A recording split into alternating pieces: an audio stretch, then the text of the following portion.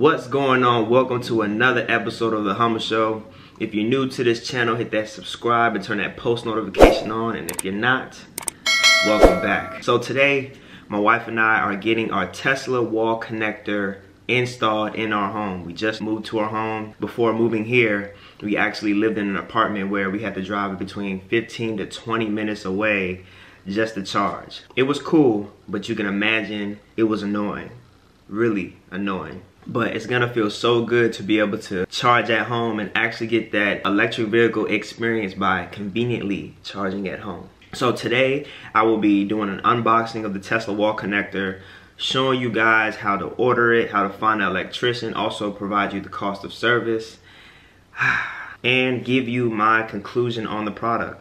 There's been a lot of resources and information online that tells you, whether you should get the NEMA 1550 plug or the wall connector. So I'm going to give you all of that information towards the end, so make sure you stay tuned. With that being said, let's get right into it. This is the box the Tesla wall connector comes in.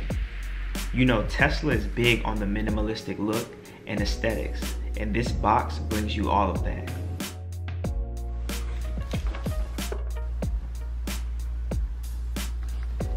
The wall connector is the most convenient charging solution with up to 44 miles of range added per hour, multiple power settings, and a sleek, versatile design.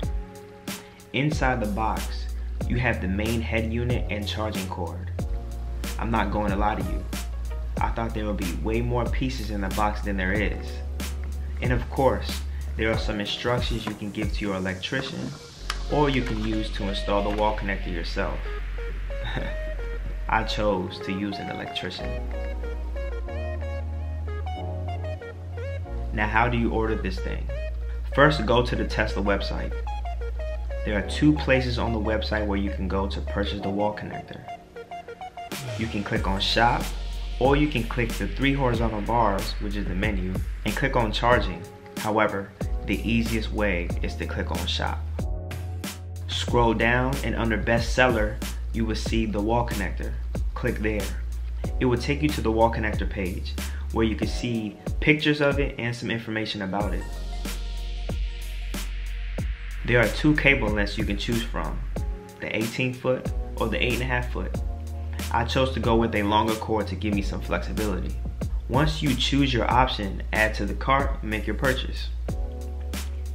With this installation, you also get a federal tax credit just for installing a charging unit in your home. You can find more of this information on this page here. Now to finding an electrician. Tesla recommends that the installation should be completed by a qualified electrician. As you see here, there's a link to find an electrician. Click here. It will take you to a page where you can find all the qualified electrical companies who can install your wall connector for you.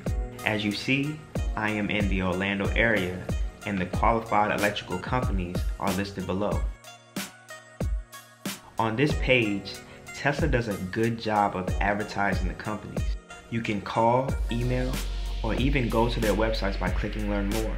I decided to go with CDW Electrical, not because they're at the top of the list, but the other companies also specialized in solar panels, and I already knew I wanted to go with Tesla for panels and didn't want to entertain those conversations. And plus, after visiting CDW Electrical's page, I was pretty sold. Click the Learn More button to go to the company's website. You can see reviews, other companies they have worked with, and this is where I actually requested a quote and booked my service. CDW was quick. Less than 10 minutes after my request, I received an email from one of the representatives who helped me get situated and schedule the appointment. You can also browse the page to find additional information. I definitely recommend visiting the Tesla website when you can. There is so much good information on here. Our electrician Austin was amazing. He installed the wall connector in less than 30 minutes, cleaned up, gave great conversation, and even assisted with configuring the wall connector to the network. If you are in the Orlando area, CDW Electrical is the company to use. So they put it on now.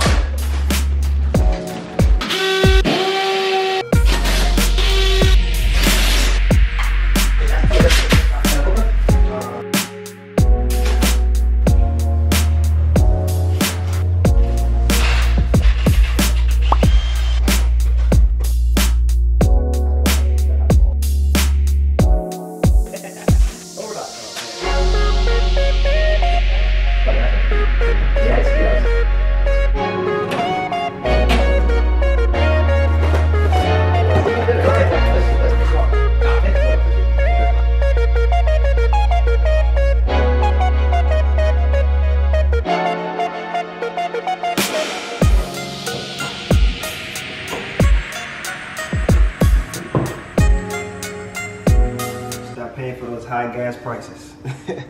There's lots of information online on whether you should install a 1550 outlet or a wall connector.